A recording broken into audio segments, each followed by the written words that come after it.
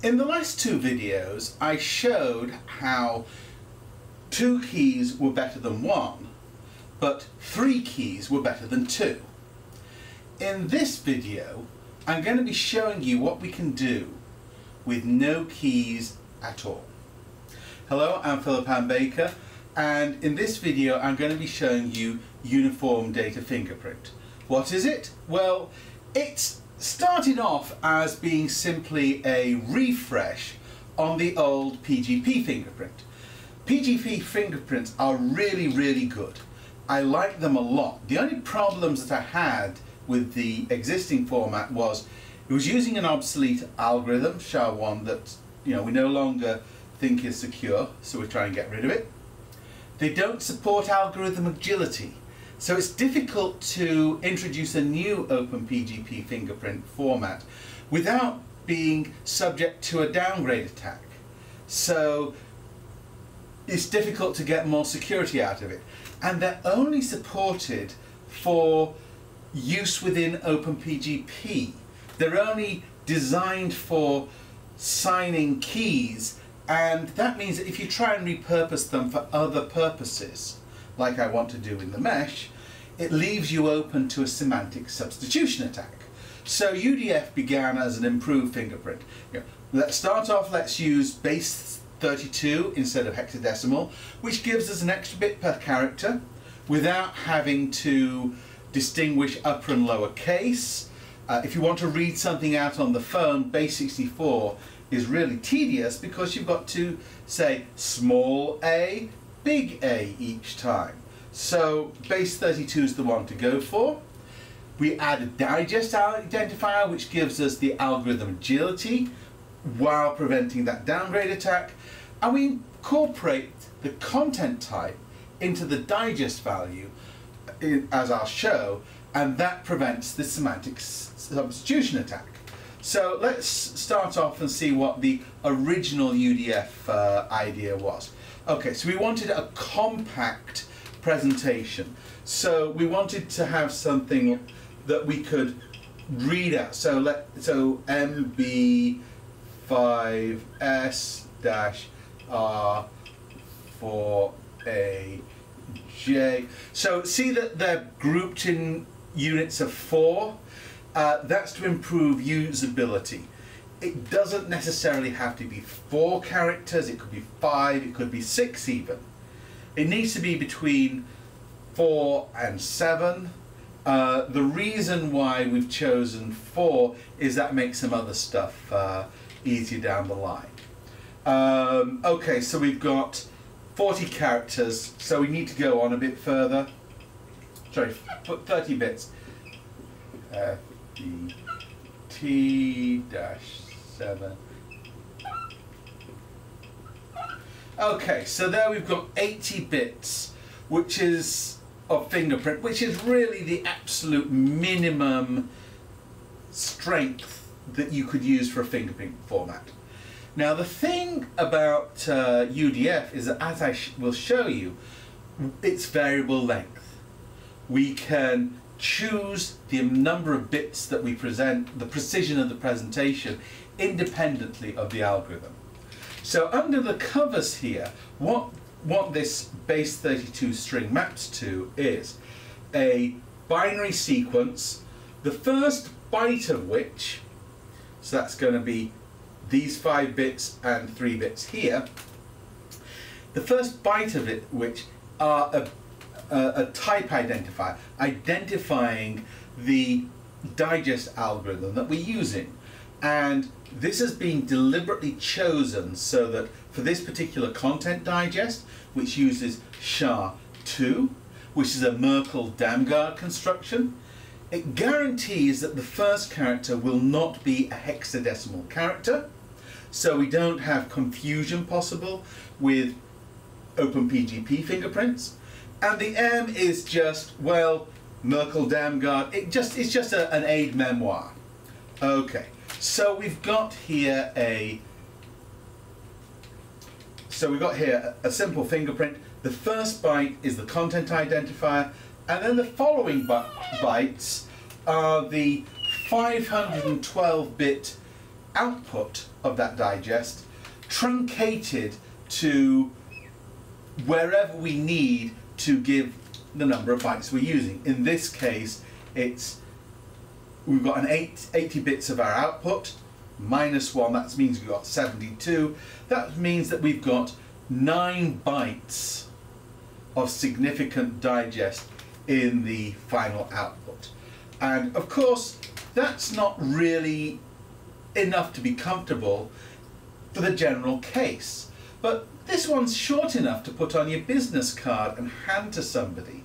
And in that context, well, you might type this into your computer when you get home, and then when it does it pulls the profile or the contact, whatever, and then having done that, it can, to check for equality, it has to calculate the full digest strength.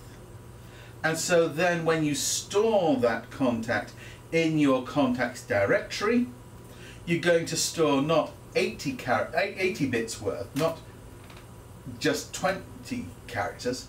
You're going to be storing 200, 240, whatever. So that's what we call digest strengthening. And it's integral to UDF that we can always use. We can always use a weaker form and then strengthen it later on. Okay, so how do we calculate this digest value? Well, we start off with, so the type code in this case is 96, which gives us an M. So the rest of the piece, this is calculated as hash of the content ID,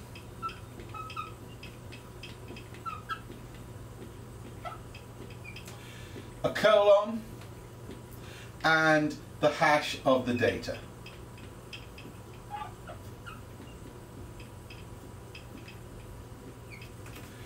Okay, so a fairly simple construction. Why do we have this nested construction? Well, let's just instantiate it here. So say this is a piece of text. We will have, this piece will be text / plain,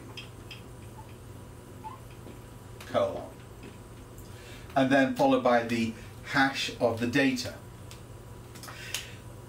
Doing the nested construction doesn't actually impact efficiency very much for the single case. But let's say that you had a document, you don't know whether it was encoded as text plain or text HTML.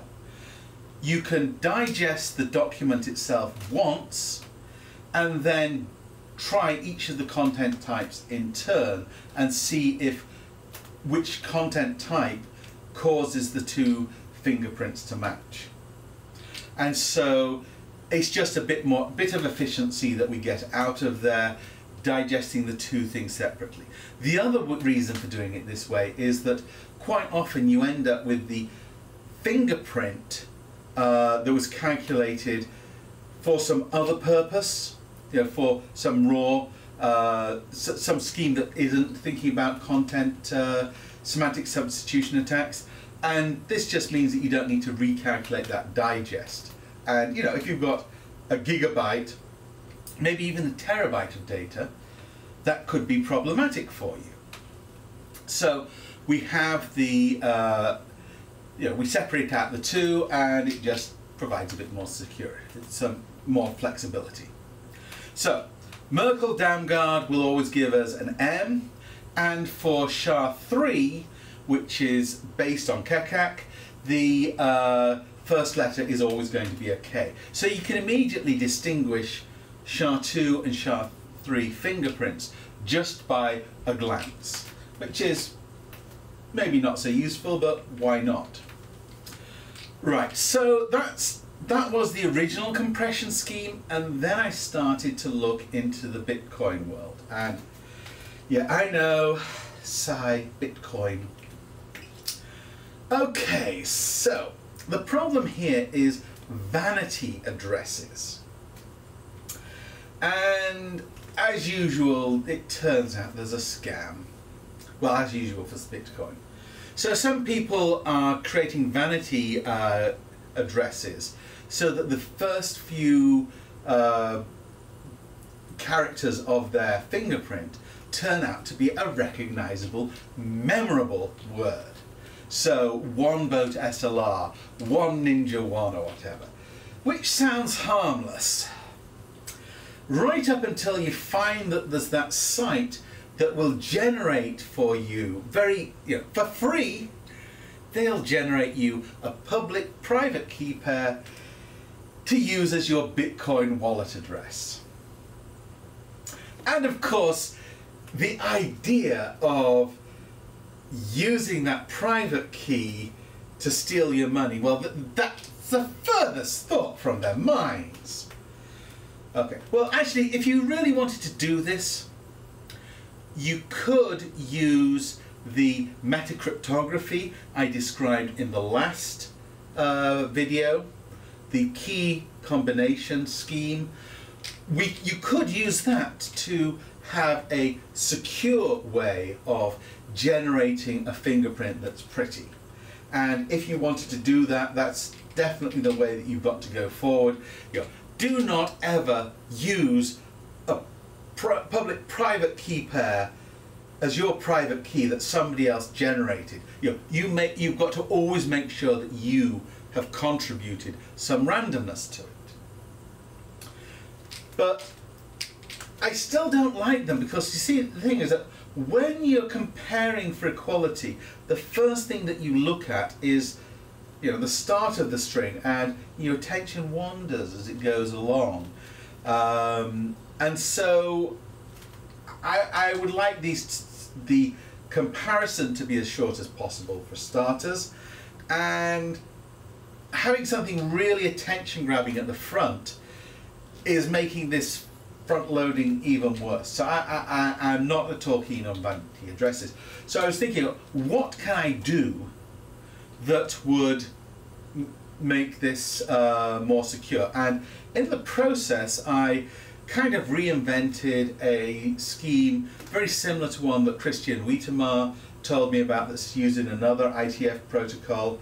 Microsoft had a patent on that particular technique that they gave a free license to. Obviously that wouldn't cover the mesh, but I don't think that the approach I'm going to describe infringes, but we should talk to their lawyers anyway. Patents, aren't they fun? Okay, so the idea here is that type 96 tells us that we got a SHA-2 digest output. If, however, the type is 97, it tells us that the digest value you've got here was calculated by SHA-2, and that the last 20 bits of the digest, the ones that normally wouldn't appear even in the longest digest, nobody's going to want more than 250 bits of digest, even those last few bits, last 20 bits, are all 0.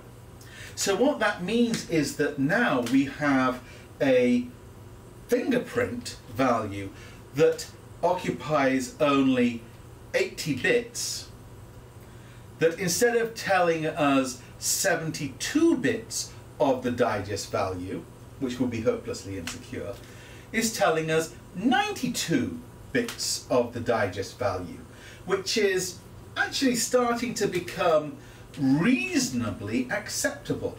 And the cost of doing that, of course, is that we've got to try 1 million public-private key pairs before we can get to one that works. And there are more efficient ways of doing it. We should be using the key blinding scheme for starters. But what we can do here is we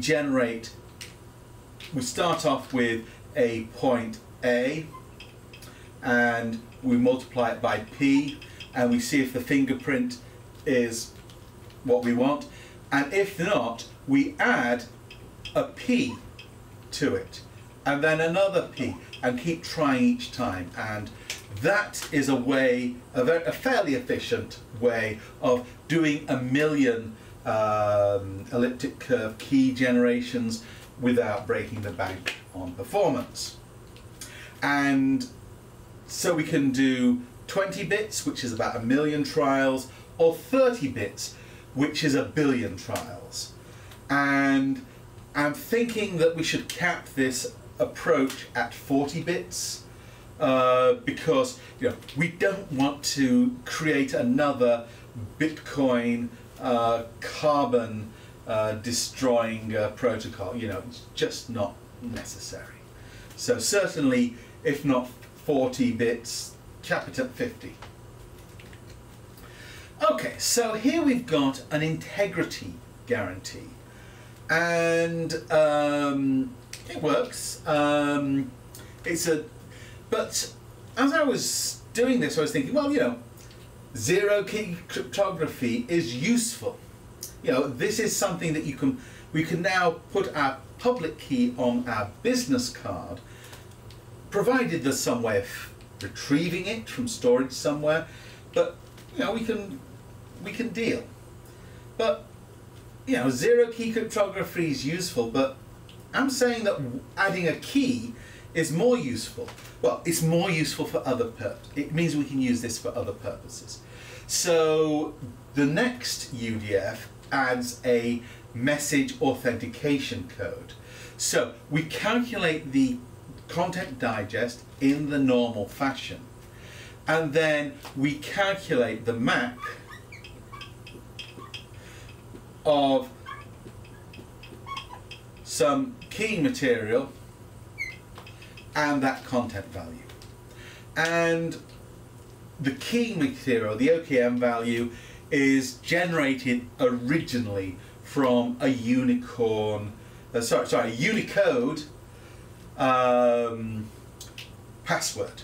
So this is a way that we can blind the keyword, blind the fingerprint with respect to a password. Well, what use could this be? Well, if you've got really short pieces of content, then the fingerprint can turn out to be too short. And we take his fingerprint on it, then you can end up in a situation where somebody can guess the data corresponding to the fingerprint simply by an exhaustive search. I mean, this is how keywords, passwords are broken. You don't do an exhaustive search on SHA-2, you do it on the set of possible passwords. And so adding a key there means that you can avoid that attack. And this is just a useful little building block that we can use inside a protocol. And one of the applications of this is one of the means that's used to join devices in the mesh using QR codes. I'll get on to the QR code bit in the next video. For now, let's just set out the actual techniques, and then application comes next. Okay, so we've got two useful integrity presentations. What else can we do? Well, one really useful thing turns out to be able to present a nonce value, just random data. And so type 104 was, which is n, is assigned to nonce. Oh, I should have mentioned the Mac version that has type 0, which gives us an A. So A for Mac authentication, M or K for Merkle-Damgard or Keccak content digest, and N for a nonce. What else can we do? Well, one of the things that came up was, what can we do for encryption? And as I will show you in the next video, encryption turns out to be really dramatically useful. So type 32 was reserved for encryption using AES 512 and deriving the encryption key from the fingerprint using HMAC KDF. So we're using a key derivation function to generate our actual encryption keys rather than the value of the UDF itself. And this turns out to have a lot of use, as I'll explain when we get to the data at rest envelope formats. It provides us with a really convenient way of putting a shared secret out into a protocol. And so E became encryption, and then once you start to do encryption, well, you start to think about key escrow. And so the first approach to key escrow in the mesh was, okay, we want to take our private key and we will encrypt it under a symmetric key. The content digest of that symmetric key will be the identifier of the encrypted packet, and that encrypted packet can now sit there in the internet somewhere, and it can only be obtained by somebody who can provide the right content digest value. Yeah, so we did that. But we want to be able to, we don't want to have a single point of failure. We want to be able to use key splitting on that symmetric encryption key. And so the obvious thing to do there was Shamir secret sharing. Now, I'm not going to explain Shamir secret sharing in this series, but there's another series that I'm going to be producing immediately after, which is an introduction to cryptography. And so I will explain Shamir secret sharing in that particular presentation. So type 144, which provides an S, allows us to define a Shamir secret share. And the particular approach that we've chosen in the mesh allows us to have shares of any integer multiple of 32 bits. And the shares can be n out of m, so we can have a quorum of up to 15 and up to 16 different shares, which is, you know, a pretty good number. I doubt that there's a practical application to go beyond there, unless you're playing games like saying, well, Alice has 2 votes and Bob has 1 and Carol has 4. That's the only way that you can really get up to requiring more than about 16 shares. So that was just a useful little bit that we added. But then folk were starting to say, well, I like the way that you can download those keys, whatever, for recovery purposes. But what I want to do is to initialize a device.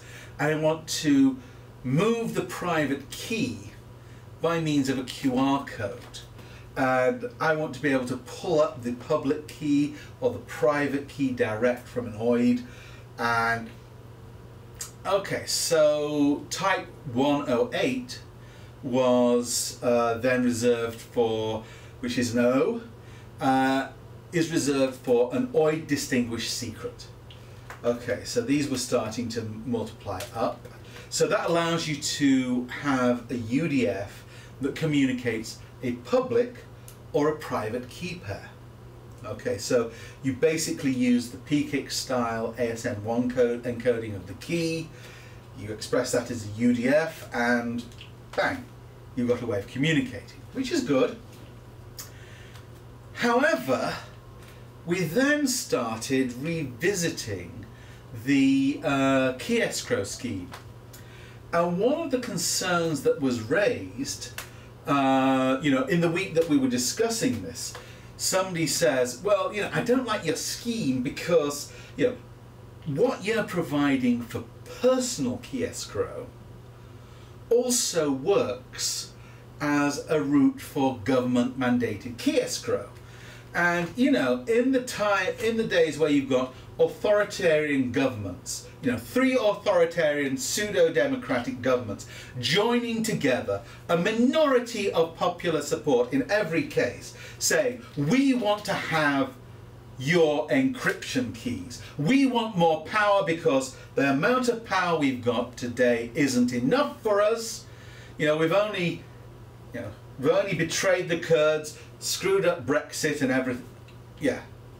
So I started thinking, how could I escrow the keys for a user so that the user can recover those keys without having a data recovery blob out there on the net somewhere where a authoritarian government can say, I want to have access to that key because I need more power. And so the solution I came up with there is, okay, so we've got an encryption key. Let's have a random seed, essentially an input to a KDF function. We'll encode that as a UDF fingerprint, and now we will have type Z, so type 200, type Z UDF. It's not in the spec yet. I will update the document soon to add it.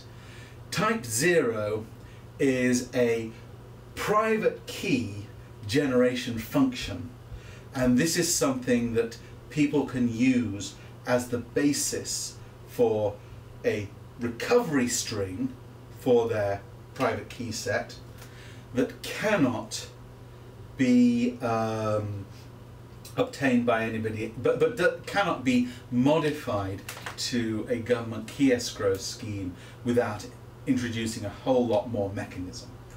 And again, you know, you're probably not going to want to write down your raw key as it is.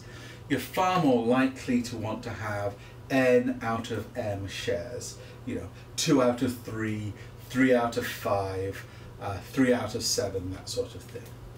And so that's basically KDF, UDF.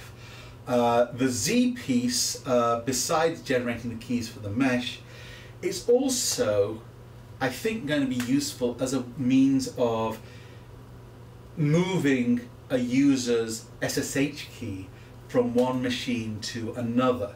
Because the big weakness in SSH today is it's a real hassle being able to move that private key. And when you start to look at all the channels that we have for moving it, quite often, which is to say, you know, once is too many, but quite often the way that people move their keys around turns out to be in email, and they don't always encrypt them well. So this gives us another way of enabling SSH, enabling PGP or whatever, with a built-in recovery factor. Okay, so in this presentation I've shown you the basic UDF mechanisms and how we generate base 32 encoded strings of binary data that represent some cryptographic output or other. In the next one, I'm going to show you how we can put those to work in the mesh using QR codes and also DNS names. And so please stay for the next video. Please click like and please subscribe to my channel. Thank you very much.